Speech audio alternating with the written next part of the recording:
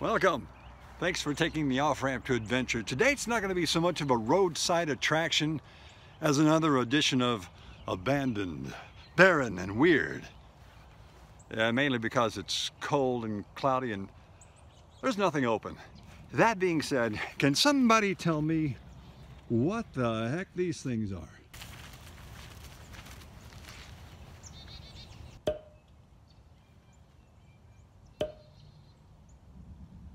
Kind of looks like a big jack, doesn't it? Remember when you were a kid, you played jacks? Did you play jacks when you were a kid? Anyway, looks like maybe a giant play jacks. That's not the only one. Yeah, there's a whole bevy of objects d'art in the park. Do people get paid to do this? To put metal things together? I mean, I think that would be so cool, don't you, to get paid for doing art in the park. People coming out looking at it and going, what is it? Just get amazed by things like this, that people come out, put them together out of their own minds. They create these things and they put them in the park for us to enjoy or try to figure out what they are. No, these are not the only masses that we're going to be looking at today. Many objects d'art in the park and some pretty odd things as well. Yeah, it's going to be worth sticking around to the end of the video.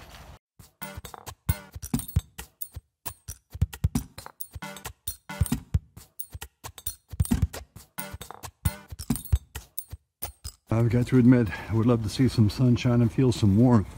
It has been freakishly warm in the Midwest. Been so warm, this is happening. The trees and plants are so confused, they don't know what to do. It's kind of like me, yeah, most of the time. You've got to admit, this is one gnarly tree. Get it? Gnarly. Okay, never mind. This thing is so huge, look at this. It is actually going into the ground, coming back out again, and in some places it's actually starting to grow other parts of itself. Look at this. It is connected to the tree. You just can't see it. This tree is like totally awesome.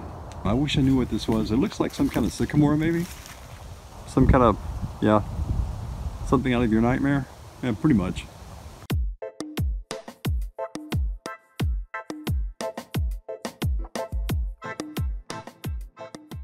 Can you wrap your head around the idea of a bird condo? Yeah, looks like it's back open for business. They actually close these up in the winter. And they run it up and down the flagpole. Can you see the flagpole thing going on there? Little crank.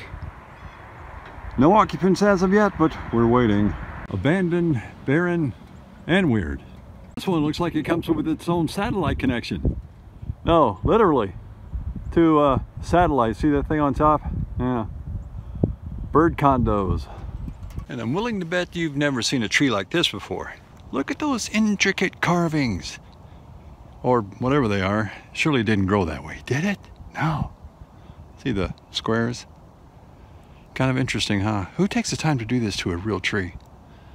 I can't tell if they've been done on the tree or they were added to the tree, like maybe through a wire or something to make them form like that. Perfect blocks. Still cool. The sun keeps coming and going today. It's kind of nice to see it, but I'd like to see it a little more often. Okay, I told you this is going to be an edition of Abandoned, Barren, and Weird.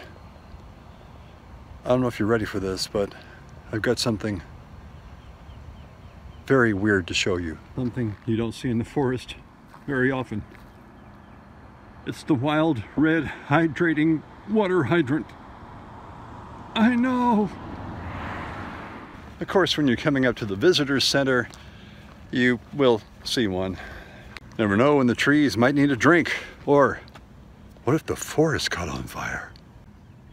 It's there to help out Smokey, of course. Just gonna make a quick pit stop, if you know what I mean.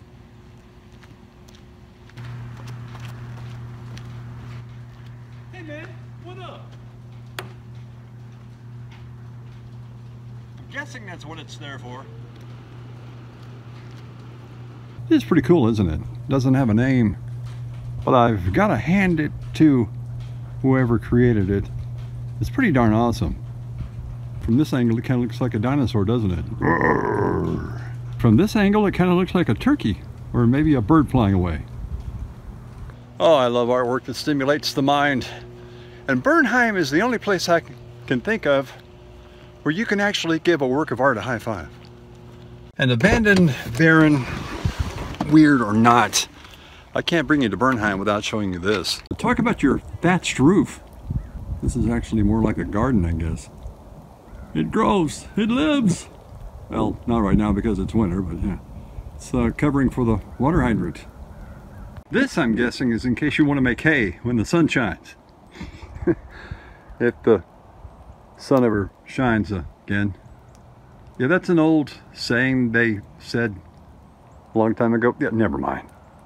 Okay, I pretty much run the gamut today on abandoned, barren, and weird, but come on, you've got to admit, this is weird. A huge chunk of tree that's been cut down, but what's weird about it is the fact that Bernheim keeps it under a shelter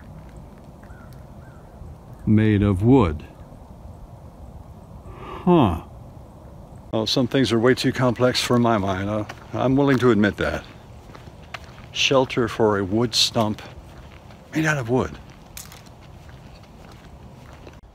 Okay, if you've seen any of our other off-ramp videos about Bernheim Forest, you know at one time it was farmland. And of course, there is a little bit of history left behind from the farm. You could call it old school refrigeration. Everything they needed to keep cool is stuck in there. This is known as a spring house. As it says, originally built about 1910 and relocated here in 1971. From every look, it kind of looks like a jail cell. It goes way back about 20 feet and it echoes. Full of water right now. Of course, that's what they wanted back then. Help keep things cool. And something I just found, we got to check this out. The I Spy Trail. In the forest, natural treasures are hidden in plain sight. How many can you find? We'll be back with this. Nothing like a couple of old silos to remind you of farm life, huh? Except they didn't have windows back then. I'm not sure what that's all about. At one time, they had refreshments in there. They had a soft drink machine and vending, but they're back to being vacant again. Wise words. Let's check inside. Hello? Hang a whale. This would be perfect for singing in a shower. Kind of like that old refrigerator from the 1900s, huh? No, nothing in here now. Concrete, wood beams, and a whole lot of being barren. After what we found on the other one, you wouldn't think I would show you the other one, but this one's got a ceiling fan. And lights. Okay, we can party now. Well, hello. Okay, I gotta get out of here, I'm being a kid. This one still has me stumped. Probably should be asking someone, what's the deal? Whoa! The magic of video makes this look fun, but speed limit through the park's 20 miles an hour, just so you know. I don't know. It's obviously meant to symbolize something. Maybe it's meant to symbolize love unfurling or love in bloom. Yet another object d'art in Bernheim. If I were honest, it kind of reminds me of something I've stuffed in the back of my man cave refrigerator, you know, like 6 months ago. I wish I could have caught on film the man that was fishing that heard me talking to myself, talking to you guys. He thinks I'm some kind of nut. So, and I'm gonna leave him in peace. Hopefully he catches something. I don't know what he's gonna catch that's not deep frozen. It's cold. I'm always amazed by this tree. I think it's a birch. It's just so huge. Its limbs extend out a good, probably 30 feet. Yeah, swing on these things.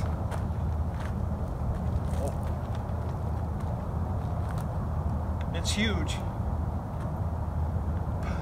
I'm not getting on it. And I think that's where I'm going to wrap it up today, guys, with our abandoned, barren, and weird trip to Bernheim.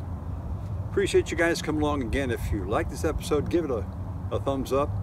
Subscribe, that really helps us out. Whatever you do, don't forget, adventure is as close as the next off-ramp.